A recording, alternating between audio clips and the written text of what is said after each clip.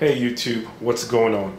In this video, I'm going to show you how to open your iMac. This is a 2015 27-inch. It's pretty straightforward. You're going to need two things. You're going to need a guitar pick and a T8 screwdriver. That's pretty much all you need. There's adhesive around the edges, so we're just going to open that. First thing you're going to do is power off your computer, make sure everything is turned off. Now that the computer is powered off and you have removed the power cable, let's get started. You're going to take your guitar pick. You're just going to run it along the edges here. And you're going to start to feel the adhesive pull apart.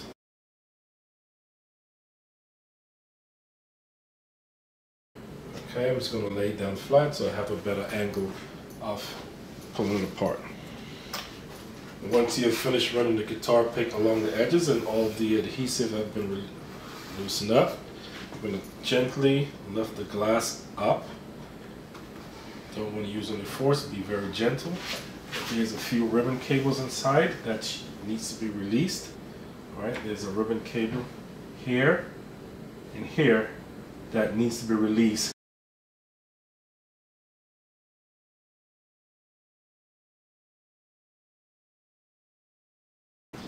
Now that the ribbon cables have been released and the adhesive has been removed, we could gently lift the screen away from the base of the computer.